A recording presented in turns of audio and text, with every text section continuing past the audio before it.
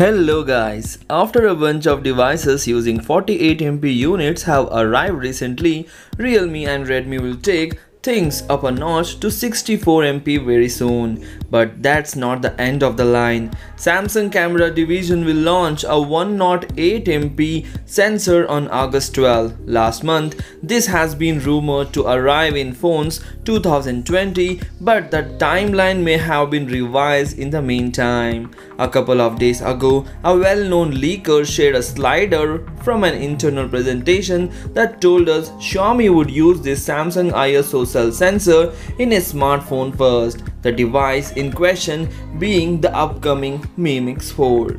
If Xiaomi sticks to its usual mixed handset launch timeline, then the first phone with the 108MP sensor will arrive this year, at least in China. It's unclear that the sensor size we are dealing with here, but the Samsung will unveil all the details in the coming days. The classic megapixel wars of years past may be over, but a new race is now on, apparently to create the biggest possible quad bare array.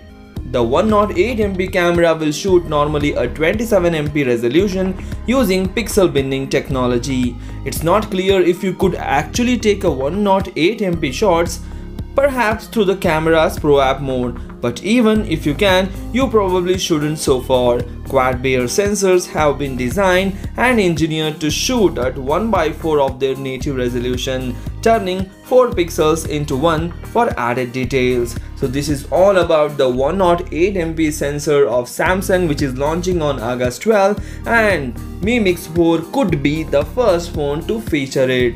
Hope you like this video. What do you feel about the 108MP Samsung ISO sensor? Please comment in the comment section. Do share this video among your friends. Thanks for watching. Take care. Bye bye.